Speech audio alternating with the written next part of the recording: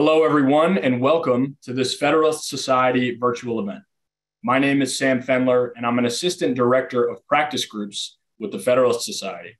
Today, we're excited to host a litigation update on Coalition for TJ versus Fairfax County School Board. We're joined today by Erin Wilcox. Erin is an attorney with Pacific Legal Foundation. Her practice is particularly focused on the 14th Amendment's Equal Protection Clause.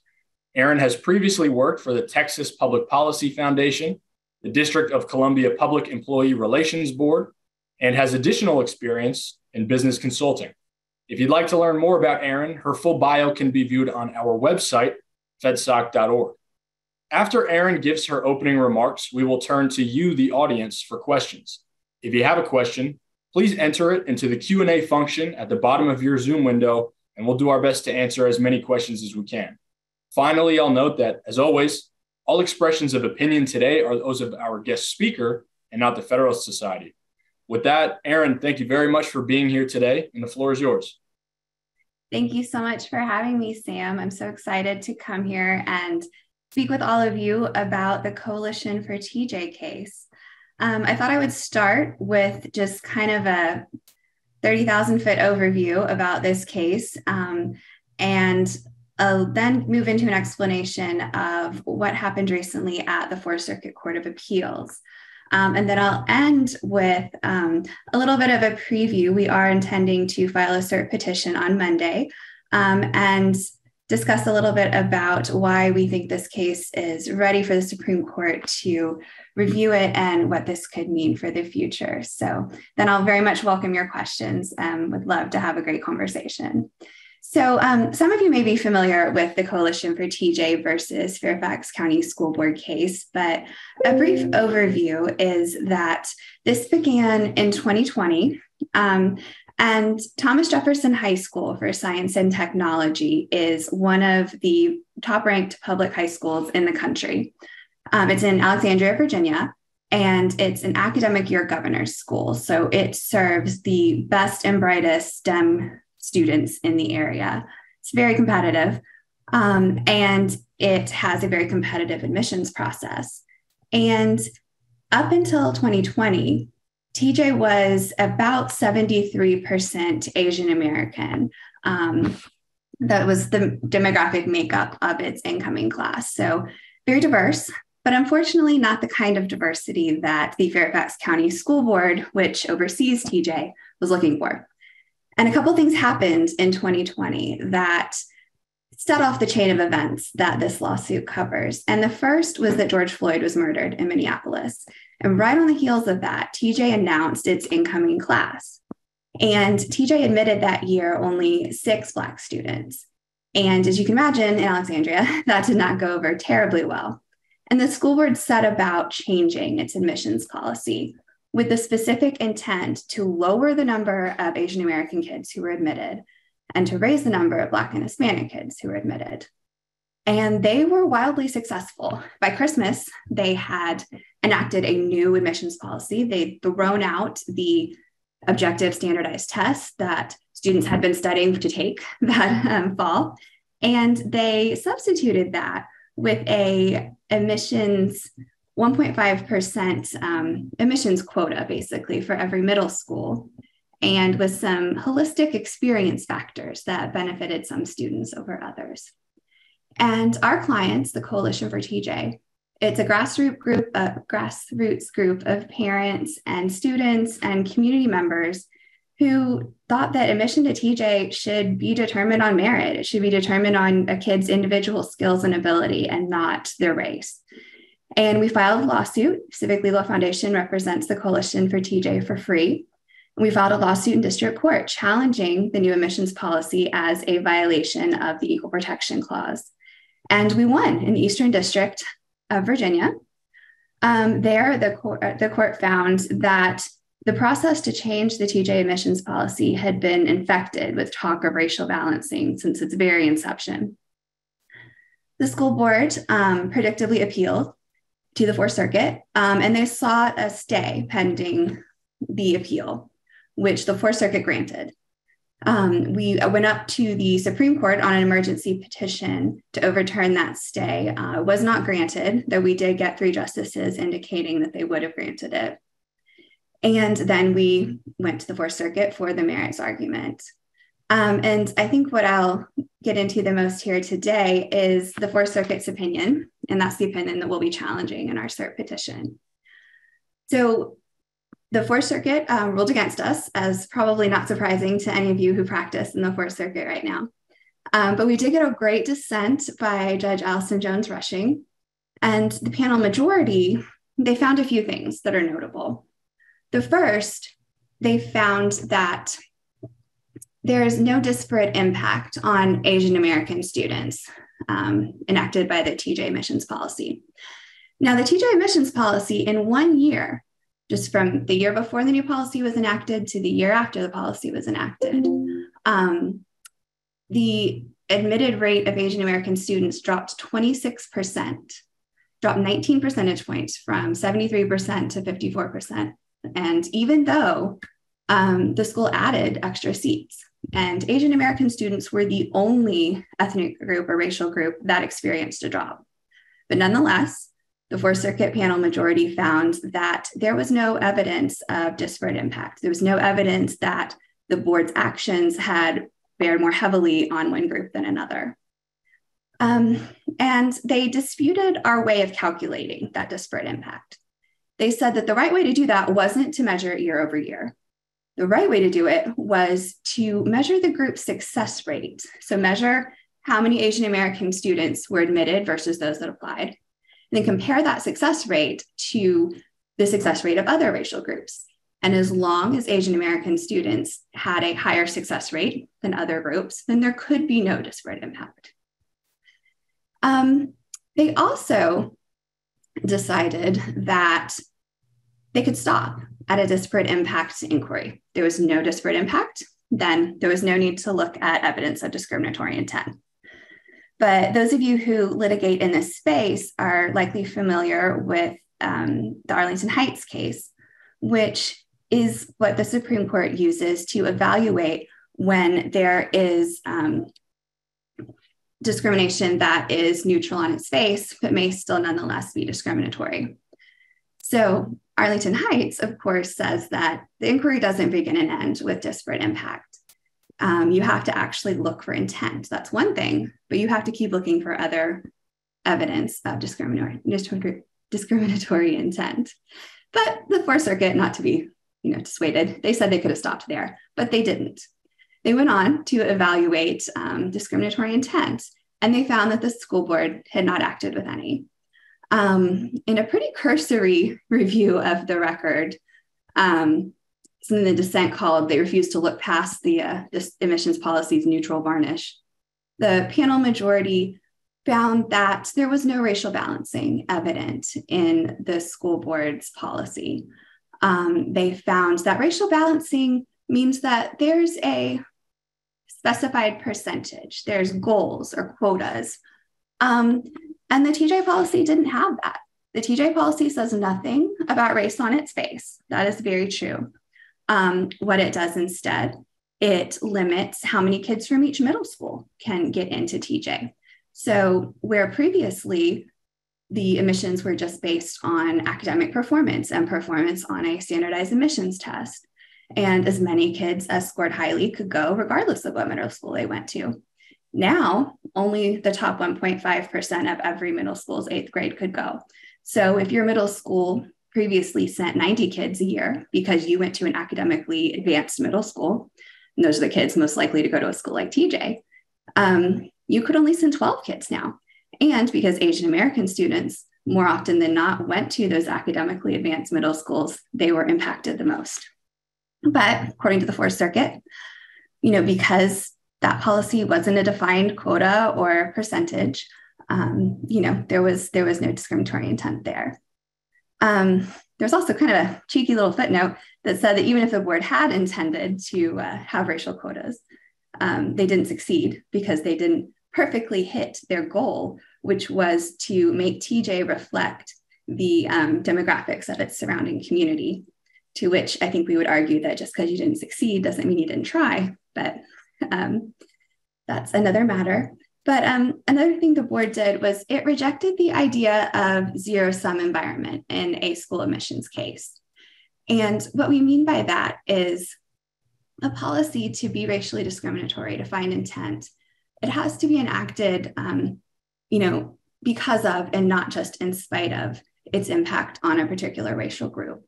And the school board claimed that even if its policy would have lowered the number of Asian American students who were admitted to TJ, that wasn't their intent.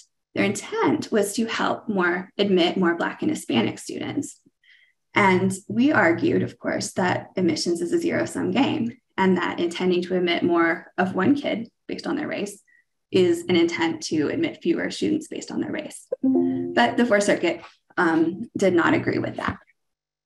So moving on to the dissent by Judge Rushing, she really engaged with the factual record in a way that the majority didn't do. And that's really evident throughout her dissent, which we were thrilled about. And she found that the board, first of all, did intend to discriminate. She looked at undisputed evidence that, for instance, the board had adopted a resolution that TJ should look like the community that it is surrounded by. She said the board noted the undisputed evidence that the board had requested racial data from its staff while it was making its decision to change the admissions policy. And it used that data in deciding which form of the new admissions policy to adopt. It was reflected in the policy they ultimately chose. The school board could have chosen a policy that took 1.5% of children based on the middle school they were zoned to, not to the middle school they attended. But because the board specifically wanted to target these advanced middle schools where many Asian American children are enrolled, and those are schools where kids leave their zone schools and go to these special middle schools, they chose to apply that policy to attending schools, not zone schools. And Judge Rushing found that that was evidence of an intent to discriminate against Asian American students. And finally, she looked at just what she called the candor of board members' internal discussions. And in the record are a number of text messages and statements from board meetings and emails from school board members with statements like from their own mouth, talking about how they could see that this process was discriminatory against Asian Americans and, saying Asians are going to hate us, hate to say it, LOL, things like that.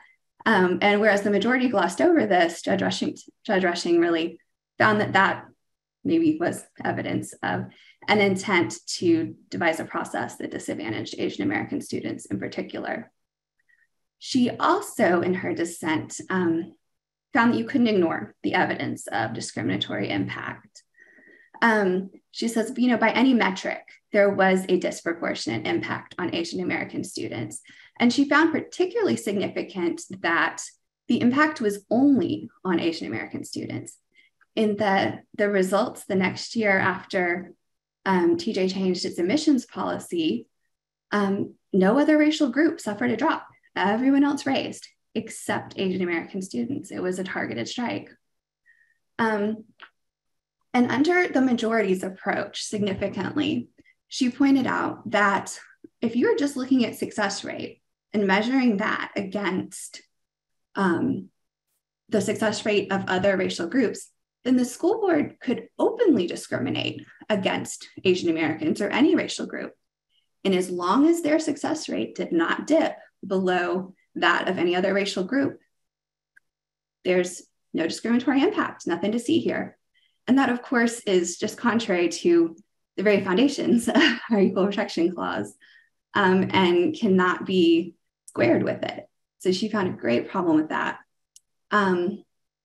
And she found that the before and after approach was perfectly consistent with Fourth Circuit precedent, specifically the McCrory versus NAACP case from just a few years ago.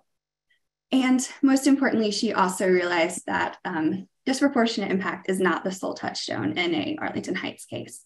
You have to look at evidence of intent, of contemporaneous statements, of legislative history, of all the evidence surrounding a case, because of course, decision makers don't always broadcast their intent to discriminate. Ours did here a little bit, but usually they don't. And so all facets of what surrounds a decision are important, and Judge Rushing recognized that. So happy to share that we are, on behalf of the Coalition for TJ, filing a cert petition on Monday, challenging the Fourth Circuit's findings and where we feel that it's gone wrong against the Equal Protection Clause. I did want to say a special thank you, while I can, to the FedSoc members who supported us as amicus briefing in the Fourth Circuit and who are doing it again at the petition stage. So we really appreciate your support. Thank you for that. And yeah, I think that's my quick and easy rundown of the TJ case and how we got here, and happy to fill in any gaps that I left or more details or answer any questions. Well, that's wonderful. Thank you so much, Erin, for giving us that brief overview. So we will now move into the Q&A portion of our presentation. Again, if you have a question, please answer it into the Q&A function at the bottom of your screen. Erin, I want to start with, this is a very interesting case. It's been going on for multiple years. There's a lot of things to understand and to unpack, from the district level to this recent circuit court opinion. But I want to start with what is likely the chief question for many Supreme Court watchers and members across the entire legal community. You're seeking to take this case to the Supreme Court just after this huge decision in Students for Fair Admissions versus Harvard. A lot of people are wondering how influential this holding is going to be for high school admissions, for college admissions, even for hiring practices and diversity initiatives across a wide range of instances.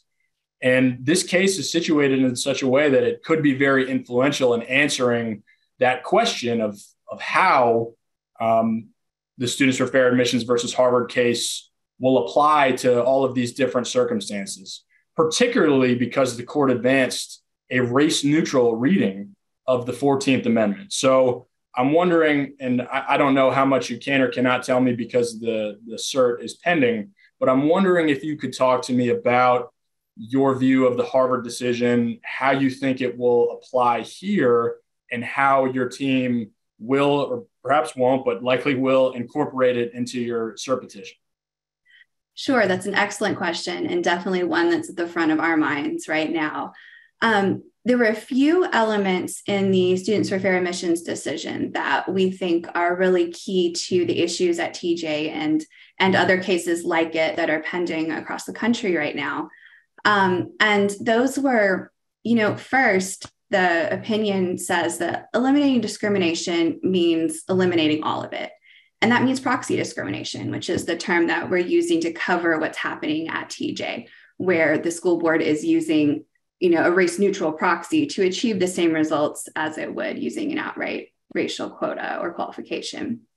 And the second thing is the court's kind of warning at the end of the majority opinion that what cannot be done directly cannot be done indirectly. And we think that speaks directly to this situation of proxy discrimination, and, kind of may signal that the court's aware that this could be what colleges and universities try to pivot to once they're unable to use racial classifications in their admissions decisions.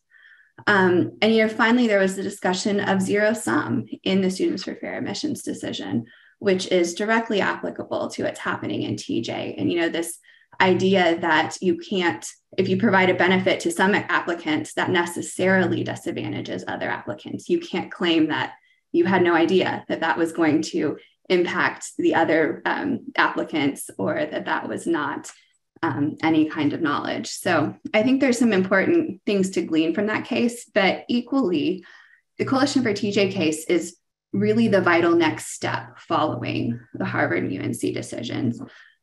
Because this issue of proxy discrimination, of race-neutral policies that nonetheless are used to treat people differently based on their race, it's already here. It's not, it's not coming. It's not something that we need to watch or let percolate. It's here. It's happening.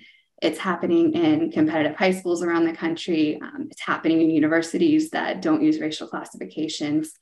And schools are already looking to this Fourth Circuit opinion for ideas and how to achieve the same racial balance that they can't get in their old ways anymore. The American Association, or the Association of American Law Schools, a few weeks ago held a conference on just this, on what to do with admissions now that affirmative action is over. And it was, I think, the general counsel of the University of Michigan's law school who was saying, look at this Coalition for TJ decision and review your websites and tell your faculty not to say anything that might sound like they're giving away what kind of proxies we're using. And it was just explicit. So, the problem is there, it's happening. And the Students for Fair Admissions decision was a huge step, but it's not going to mean as much if colleges and universities can just kind of pivot to proxy discrimination and students are experiencing the same kind of racial discrimination that they were experiencing before. Aaron, we have a great question that dovetails nicely from the audience. Very recently, I think maybe 3 or 4 days ago, the Biden administration published a Dear Colleague letter about this case and about affirmative action going forward. How do you think the Biden administration guidance on affirmative action will influence your case? I'm not sure how much it will influence our case, to be honest with you, but I think there were a couple things in it that were pretty troubling. And one was that it really danced around proxy discrimination and didn't outright say not to do it. I think that could be read as encouragement or certainly not prohibition. So I think that is evidence that the issue of proxy discrimination is alive. People are thinking about it, and the Departments of Justice and Education are not willing to wade into that fight and tell people not to do it. And I think another interesting thing was its encouragement of racial affinity groups.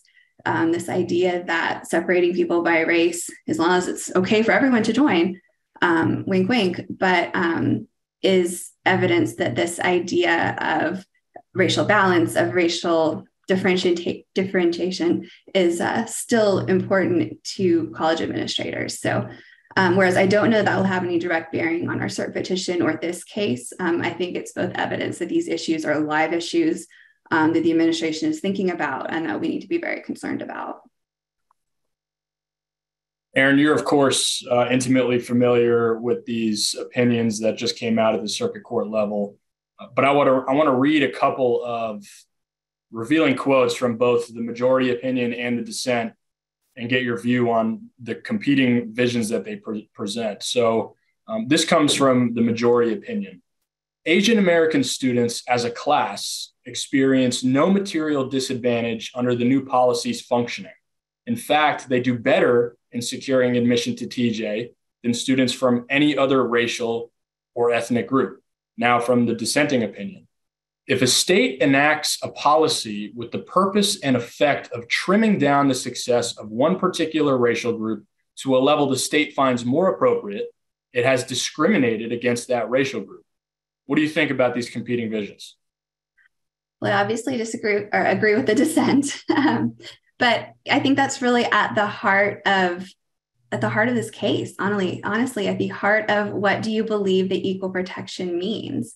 Do you think it means that you can be discriminated against as an individual as long as your group still does fairly okay? Or do you think that means that you have a right as an individual person to be treated as an individual and not as a member of your group? And the majority is saying that the first thing, they're saying that kind of your individual identity doesn't matter. You have a group identity and that group is all that matters. And that's wrong. That's just simply not our vision and not our view of the 14th Amendment. And I hope that is shared by a majority of justices, or at least 4 of them on the Supreme Court when they evaluate our petition. But that's key to everything is this. It's just absolutely abhorrent to think that a school board could openly or not openly discriminate against a group of kids, just as long as they don't do it too much, as long as they're not too successful. And to continue on this pulling this thread here, the majority in this circuit court opinion, they seem to have a very specific view of this admissions policy, what it's trying to do, what it has done in effect. Do you think the majority's view is somewhat idiosyncratic, or is this a view that maybe is presented by other circuits as far as, understanding disparate impact and discrimination? I mean, is the Fourth Circuit kind of out in their own wilderness here, or is this something that you may see elsewhere? They're not. I don't think they are, honestly and sadly. Other places where we have PLF has cases pending like this, one in New York City challenging changes to their specialized high school admissions, and one in Boston regarding their exam schools.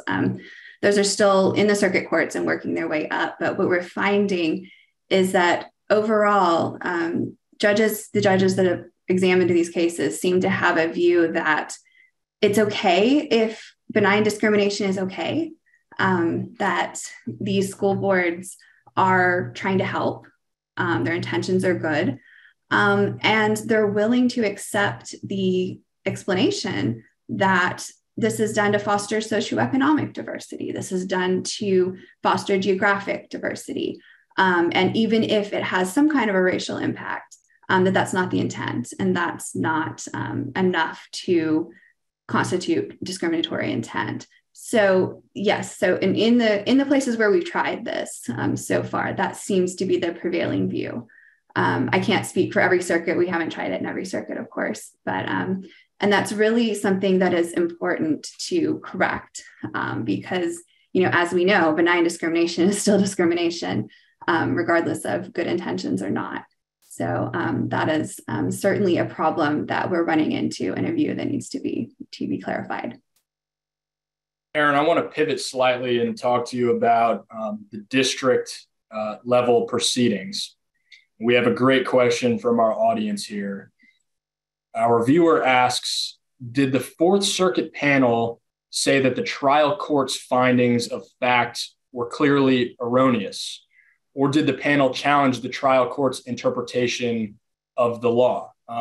One thread I want to pull here before you answer is and you mentioned it a little bit in your presentation, but at the district court level, PLF recovered a lot of emails and text messages during discovery that were pretty damning.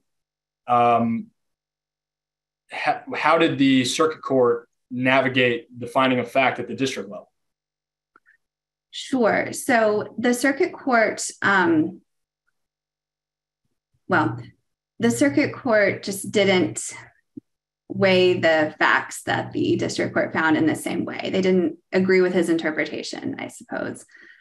So whereas the district court found the emails, the requests for racial data, the opaque process that was used to change this admissions policy, all as evidence of discriminatory intent.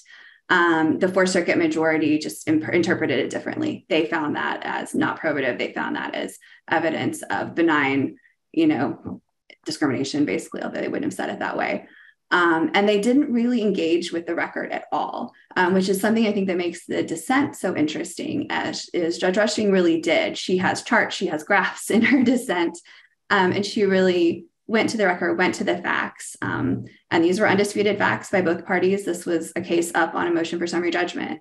And so I think that's a real distinction between the majority and the dissenting opinions, and makes that a very interesting question. Aaron, I want to ask you next about amicus briefs that you have in the pipeline as you get ready to file for cert on Monday. We do have an audience member that's asking if they want to file an amicus brief, how they can help. But also I'm curious if there are any amicus briefs that have been filed that are in the works that you want to mention. First of all, that's great. Thank you for your interest. My colleague, Allison Soman, who I'd be happy to connect you with, is wrangling our amici. And those are due, I believe, 30 days after our brief is filed on Monday. So yes, we've got a number of amici already who are helping out, either writing their own briefs or on behalf of their organizations, or who are volunteering to write for groups of parents who aren't able to write their own briefs. So it's been a great support. It was a tremendous help in the Fourth Circuit, and especially at helping us with the cert petition. I mean, you can't always address all of the issues that you'd love to or that are important. You only have a limited number of pages and words. So it's great to have this support. So anyone who is interested in helping out or submitting an amicus brief, certainly welcome to contact me, welcome to contact Allison Soman, and we'd be very happy to help you. We have a couple questions from our audience, Aaron, about top 10% laws, top 10% plans. And I think the main question here that is shared by both of these viewers is if a win in this case would put these top 10% laws in or other race-neutral policies in peril. That's a great question. And it comes down to, in my opinion, it comes down to the intent behind the law. I could easily see where you have a top 10% plan or, like the 1.5% middle school quota in this case, where it seems race neutral and it should be unobjectionable. But if it's done with an intent to make it harder for certain groups of people to get in based on their race, then I think that could be questionable. I don't believe that question has come up before the court yet.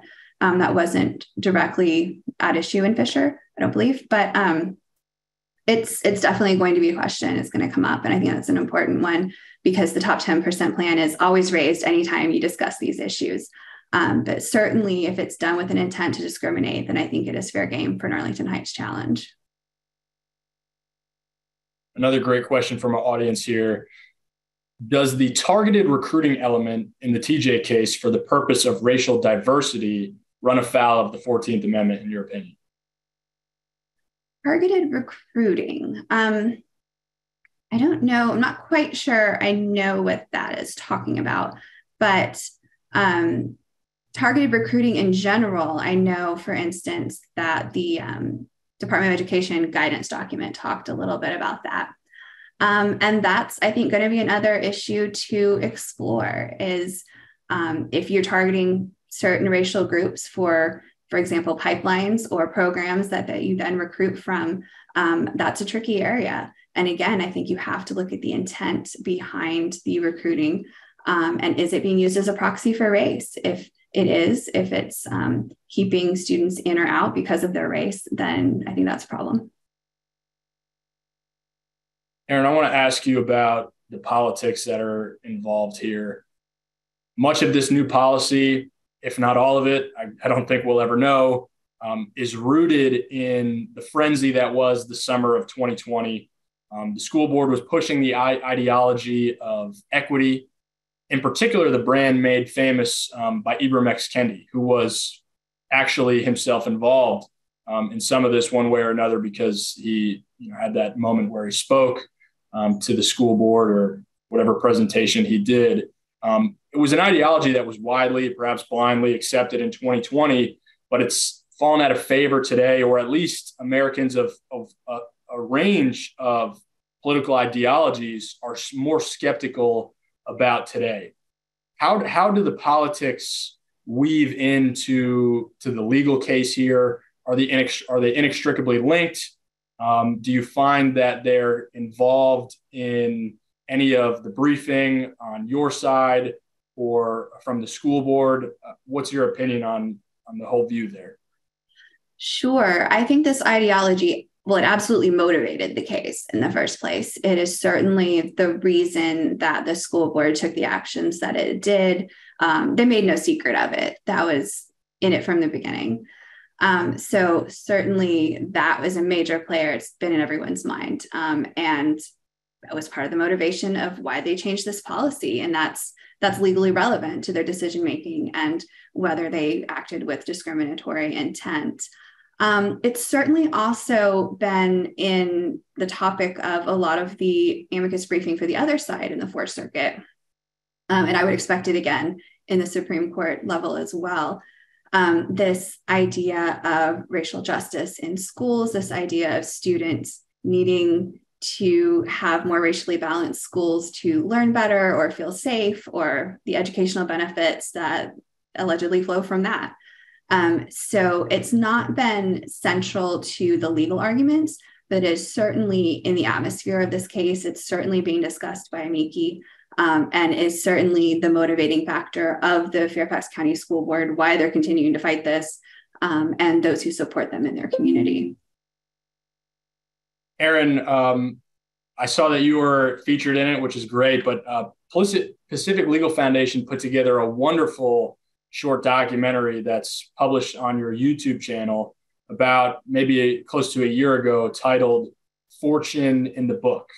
I think it's great anytime cases like these have accompanying videos, documents, stuff like this to make the case more accessible to people, to make it more enjoyable perhaps to consume. I'm wondering if you wanted to talk about that video, other documentaries you put out, any supporting case material that you think people should consume or pay attention to.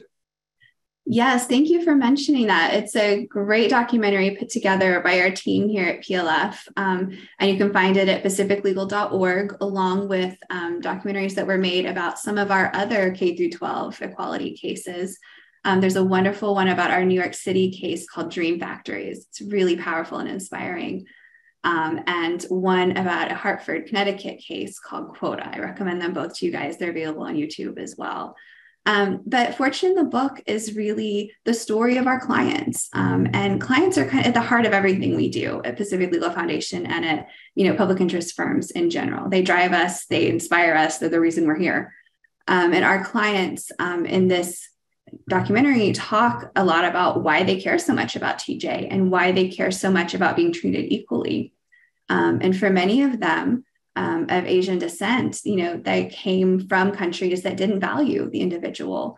And they came to this country because they can work hard and that work is rewarded. And that's what they're instilling in their kids. And so to see a situation like TJ that tells their children that hard work doesn't matter, and who you are as an individual doesn't matter. It all matters about your group, your racial group, and something you can't change.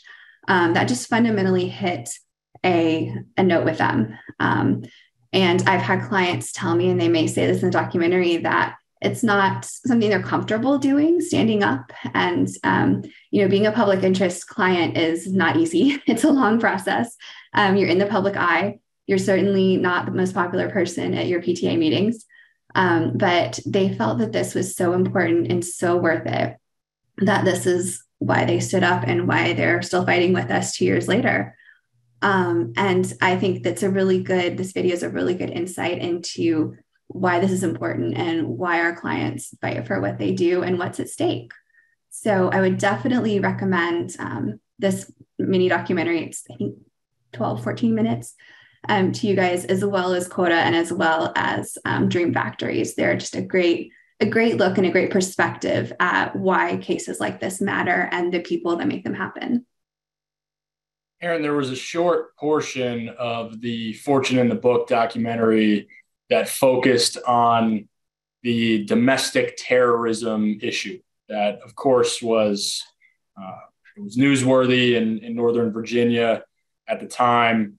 Some of the TJ parents clearly feel affected by that issue with the DOJ, with the FBI. I'm curious, how has that affected the case? What's the legacy of that been? How are the clients doing with that issue? How has that developed? The legacy of that statement is that it has inspired our clients even more. It has made them even more determined to stand up and speak and fight for their kids and their education and their right to speak. You may see it in the video, but one of our clients, Azhar Namani, actually had a T-shirt made that says, "I'm not a domestic terrorist," or "I'm a mom, not a domestic terrorist." So, they have kind of a lighthearted view of it, but also deadly serious, that this is exactly why they are involved in this case and joining school boards and running for office and becoming active. And you're seeing that all over the country. You're seeing it in the school board recall in San Francisco last year, where San Francisco had a very well-regarded, wonderful high school called Lowell High School that was had a competitive admissions policy, and the school board changed it to a lottery and tried to destroy the school because they didn't like the racial composition of that school. And the Chinese American community largely in San Francisco came together and recalled 3 school board members over that. I don't think San Francisco had recalled a school board member in like 100 years. So that's the magnitude of what we're dealing with and how upset parents are and how ready they are to fight. And I think it helps to remember that this came about in the middle of a pandemic. People were having to do this over Zoom and text messages. Nobody was able to get together. You had socially distanced rallies in front of the school to protest. This is hard. And these are parents who have day jobs. They have kids. They have other things to do. And it is this important to them that we stand up for this right to equality and to be treated as individuals and not members of a racial group. And so I think that's just really remarkable. And that's a lesson that we've all taken from, their courage and their inspiration. Aaron, another question from our audience, if you know the answer. How many cases like TJ are ongoing? Are you aware of that? And if so, do you know what jurisdictions they're in? Are the facts similar? Sure. So we have got 4 cases right now, including TJ.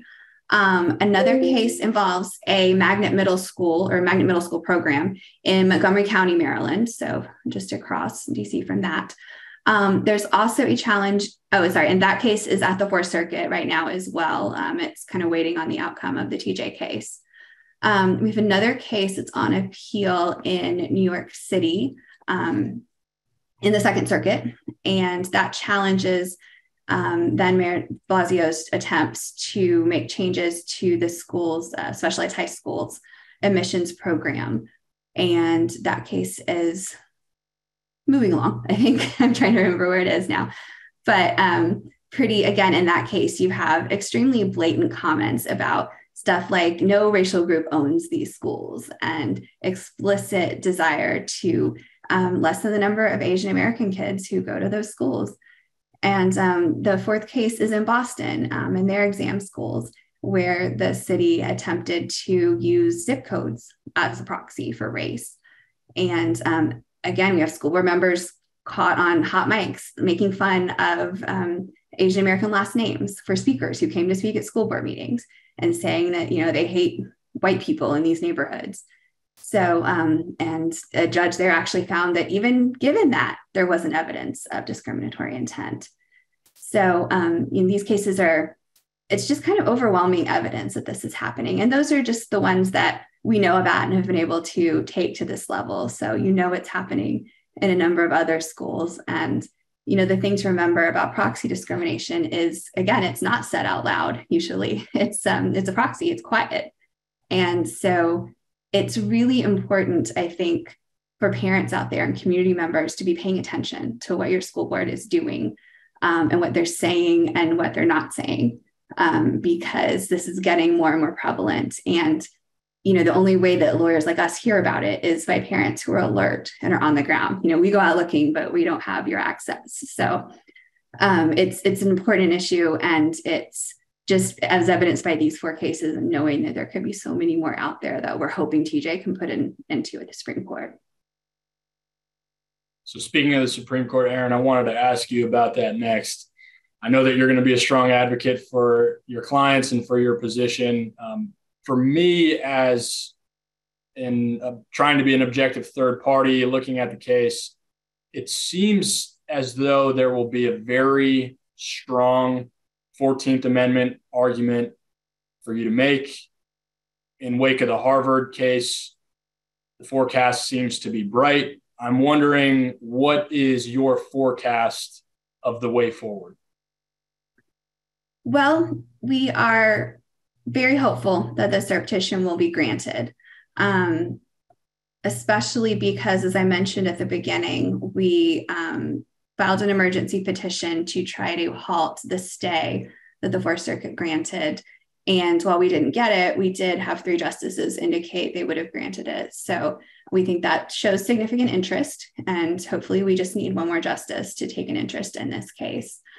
We think it's different enough. It's different from Harvard. This is not an outright discrimination case. This is a proxy case.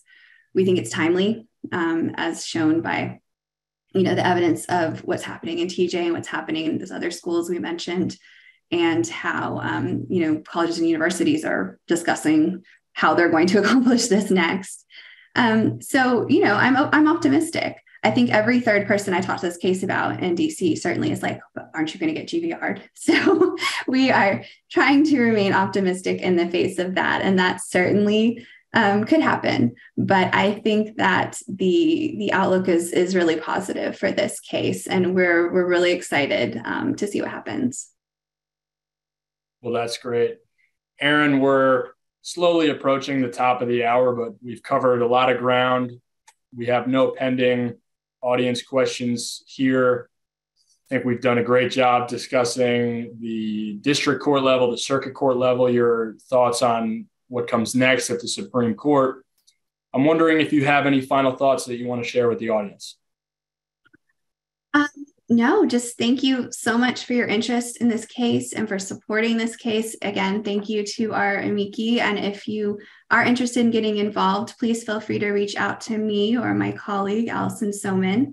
And please do take a look at pacificlegal.org. You can learn more about this case. You can learn more about the other K-12 equality cases I mentioned. And you can check out those wonderful documentaries that our team made that will probably not make you cry, but I can't make any promises. That's wonderful. Well, Erin, on behalf of the Federalist Society, I want to thank you very much for the benefit of your time and your expertise today. I want to also thank our audience for joining us. We greatly appreciate your participation.